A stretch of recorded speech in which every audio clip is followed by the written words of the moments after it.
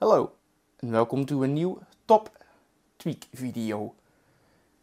In this video I'm going to show you some of my favorite tweaks. So the first one is called BarMoji, and basically what this does is places the emojis at the bottom of your screen. So that's pretty goddamn handy.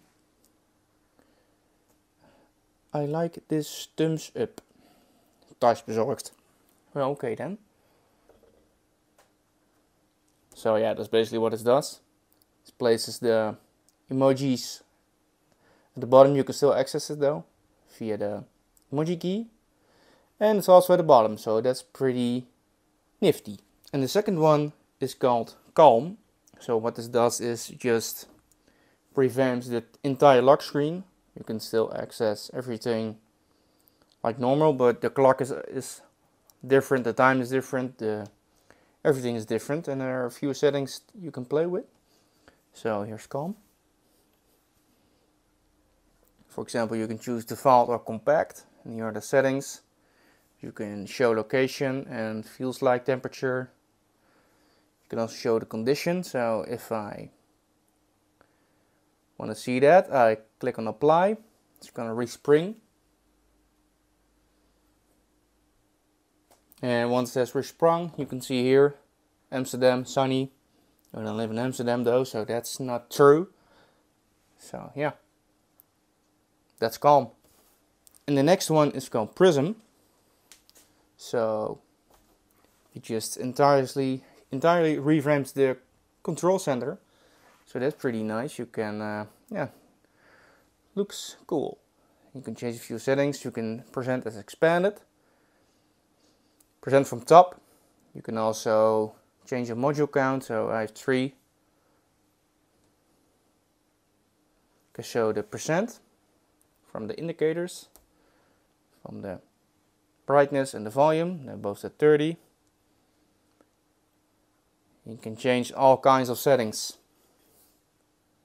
I also have slider haptics and slider rounded sliders, so looks even more cool. And then when you tap some of the icons, it vibrates the phone. So that feels pretty nice. Okay, and the next one is called Snowboard. So this is just a theming engine. I have Viola White, that's my favorite icon pack. And I also have icon options. I enabled custom icon scale to 90.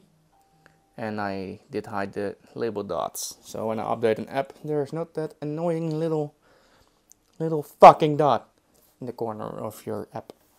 Okay, and the next one is called Flicks for All. So if we go into settings and you can see here all those tiny, let's zoom in here. You have these labels or symbols, and when you swipe down, you can see 2, backslash, comma, dot, dot, dot, question mark, explanation mark. So you can type really goddamn fast, like,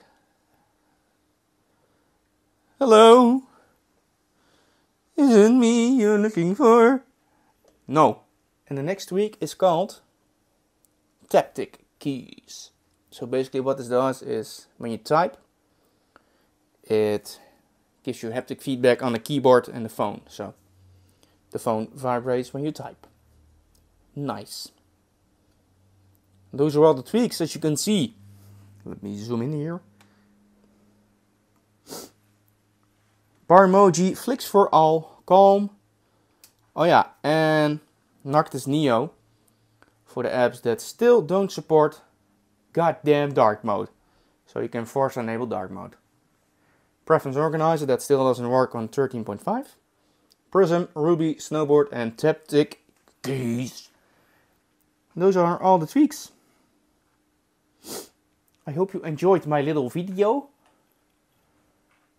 I'm not gonna jerk off in a corner. Happy Corona life. Bye bye.